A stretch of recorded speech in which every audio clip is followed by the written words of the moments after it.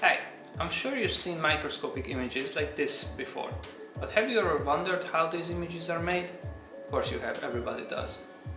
In this video I will show you how these images are made, but before we go into the details, let's take an example. In this image you can see brain cells in a brain region called the thalamus. I think you can guess that naturally these cells do not glow in green and red. We have to make them glow somehow. But how we do that? First we have to take a special chemical called a tracer to label a set of neurons. These are the green ones in the picture. The other one, the red group of cells, contain a protein called calretinin. This occurs naturally in the brain, but of course it doesn't glow in red. In this experiment we want to know whether these two groups of cells, the green and the red ones, overlap. To reveal that, we have to label these cells, and for that we have to go to the lab.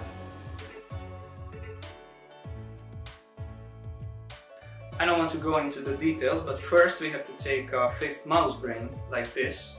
This is approximately the size of a peanut, and we are going to cut it into 150 extremely thin slices. When I say extremely thin, it means 50 micrometers, which is thinner than a hair.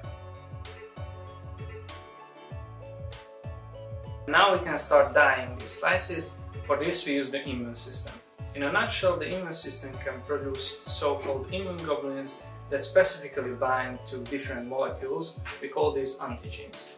We use special immunoglobulins that bind to the molecules we want to see in our brain samples. For example, the tracer we used earlier to label our samples, or the protein called calretinin.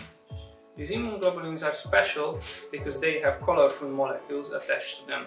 Basically, we use these colorful molecules to see what we want to see in our samples. Technically, we wash the slices and then put them in the bath of immunoglobulins for a few hours. By the way, this whole process is called fluorescent immunohistochemistry, a very basic technique in neuroscience. When we are finished, we mount the samples on glass slides and then we can go to the microscope room.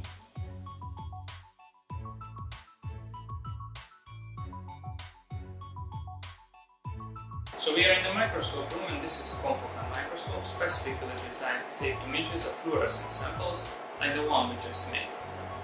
The theory behind the whole thing is that these colorful molecules we attach to our samples only glow if we shine appropriate oral light on them.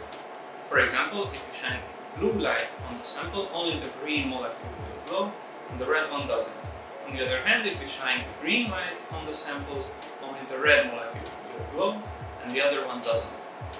So we just put our sample in the microscope, adjust the settings, and then the software captures what we need. And basically we are done. Now we have the microscopic images on hand and we can move on to analyze them, but that's a different story.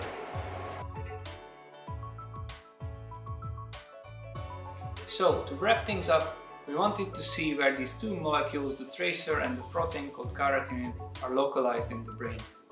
To do that, first we label these molecules with special immunoglobulins, and then we use fluorescence in the confocal microscope to capture fluorescent microscopic images, and later we could analyze them. So now you know how fluorescent microscopic images are made. I was Ákos Babicki from Budapest, Hungary. I hope you enjoyed the video. Please share it so I can get more views. Thanks. Cheers.